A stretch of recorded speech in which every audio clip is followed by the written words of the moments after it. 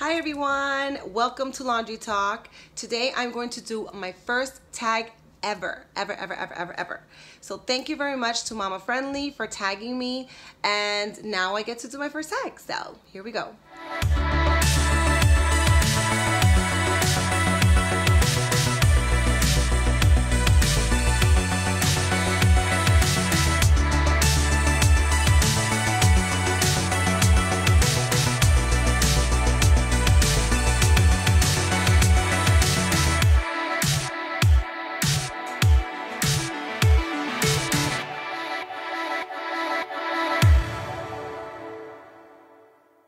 So as I mentioned a moment ago, I got tagged by Momma Friendly, and I will put her link down below so that you guys can check out her video or just overall her channel. She is so awesome and has such good content.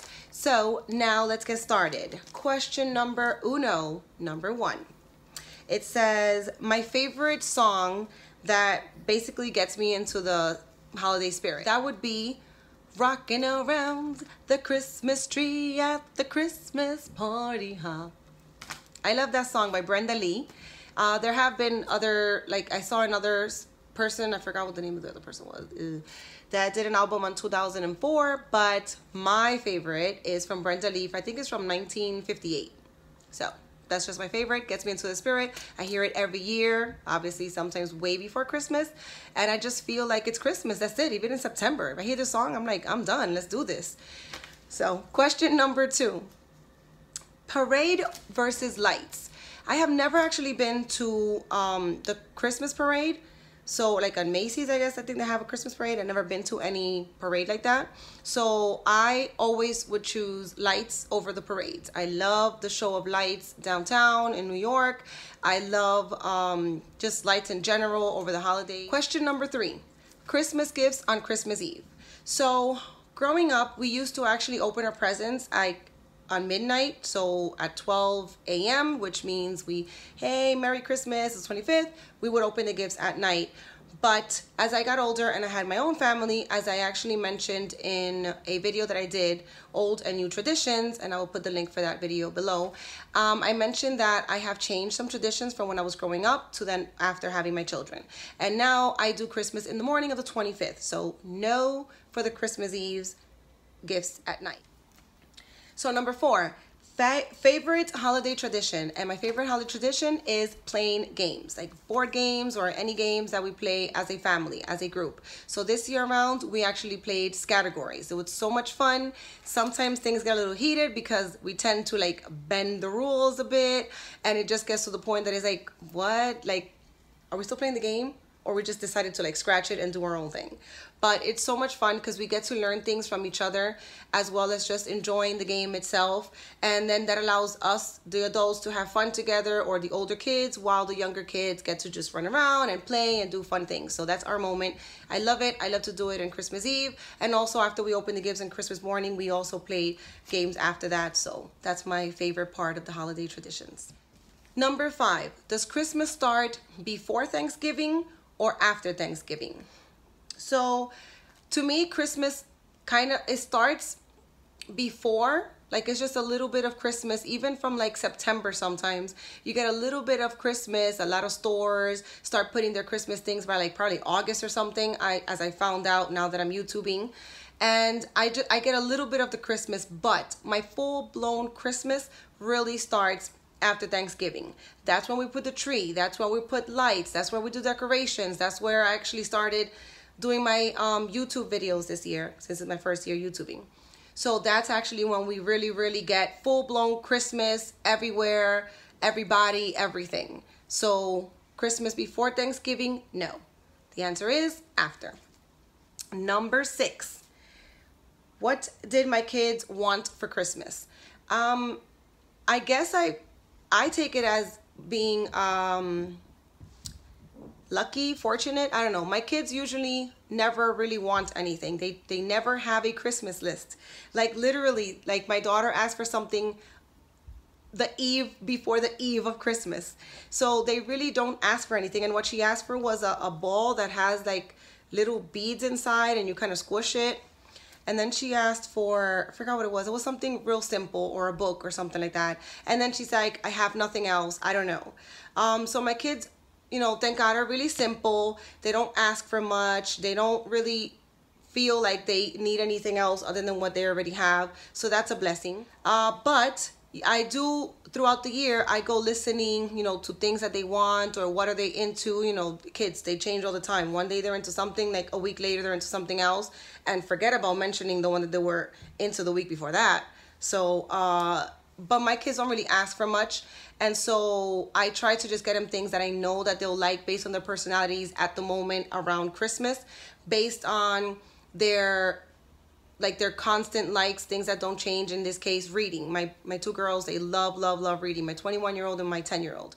So they love reading. My 21-year-old loves board games, like I mentioned earlier, with its categories, or Boggle, or Scrabble, or things like that. My younger one is getting into those as well. So they didn't really ask for anything. They never really ask for anything. So I kind of have to work hard on knowing what they want. So question number 7, do you and your family do matching pajamas?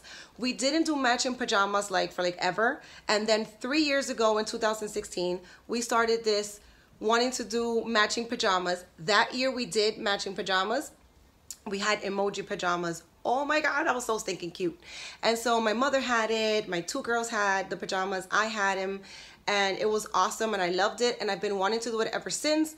But I guess by the time I started actually shopping for pajamas and finding the same exact pajamas for everyone, it just gets really complicated.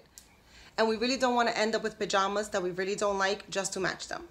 So, however, although this year we didn't do the matching pajamas for Christmas itself, but see behind me these decorations? This is actually for my daughter's first birthday, my baby's first birthday. And so for her first birthday, some of us will have matching pajamas. So stay tuned for that.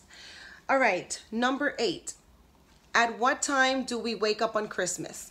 We don't exactly have a set time to wake up on Christmas, every Christmas wake up at 7 or 9 or 8 or whatever the case is. We do have family members that come in the morning, or my best friend will come in the morning with her daughter. And so we don't have a set time to start. We usually aim to all be together at my place at 8, sometimes maybe 9, but it's kind of pushing it because the kids kind of wake up early and they really want to open their gifts. So let's say we start at 9 to open gifts, 9:30. That's a good time, 9:30. Okay. Number 9. 9:30, number 9. Now it's number 9. So number 9, my favorite holiday food. And my favorite holiday food is pernil, which is pork shoulder. And I really, really love the parts that are extra cooked or crispy, not the fat, but the meat part where it's nice and toasty and well cooked. So that's my favorite part of the pernil. Number 10, should ugly sweaters be ugly? Yeah, that's the whole point of being ugly. They're supposed to be ugly sweaters. I just feel like people call them ugly because a lot of times they have a lot of designs or a lot of little trinkets or things sewn on them, like pom-poms or strings or bells. But I kind of think they're cute, but though they're kind of ugly because, I don't know, they're just overgrown usually.